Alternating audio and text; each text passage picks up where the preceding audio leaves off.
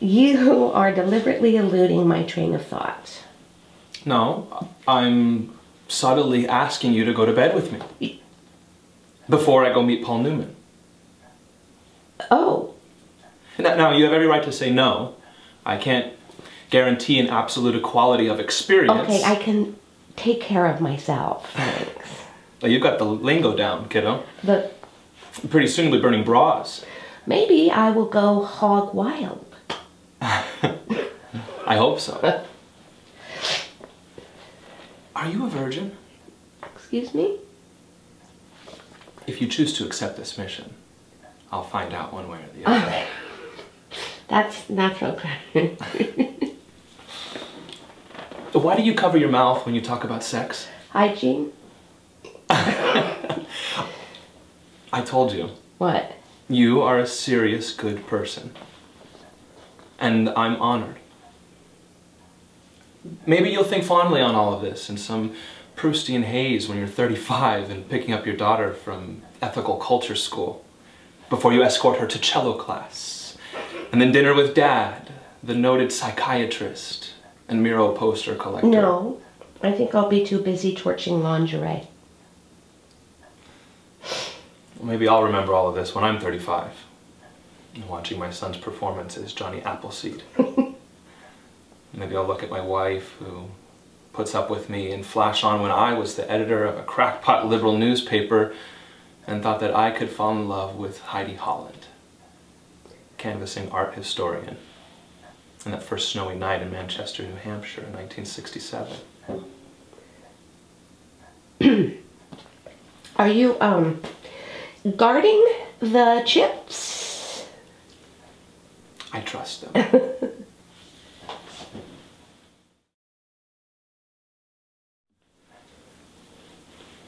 I think we ought to pray and ask God for help. No. Ask Him together. God won't talk to me. I have to make up people to talk to me. You have to keep asking. I forgot the question. Oh, yeah. God, is my husband a... Stop it! Stop it! I'm warning you. What difference does it make that I might be one thing deep within, no matter how wrong or ugly that thing is, so long as I have fought with everything I have to kill it? What do you want from me? What do you want from me, Harper? More than that, for God's sake, there's nothing left. I'm a shell. There's nothing left to kill. So long as my behavior is what I know it has to be, decent and correct, and that alone in the eyes of God. No, that is Utah talk, Mormon talk. I hate it, Joe. Tell me, say it. All I will say is that I am a very good man, and I have worked very hard to become good, and you want to destroy that. You are trying to destroy me, and I am not going to let you do that. I'm gonna have a baby.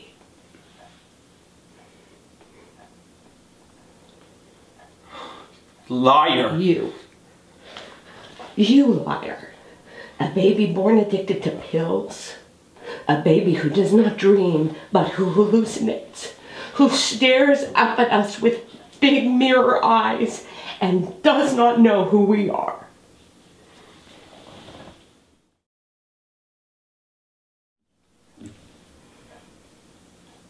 I would have destroyed myself for this woman. Gladly. We clicked. We connected on so many things. We talked about God for 3 hours once.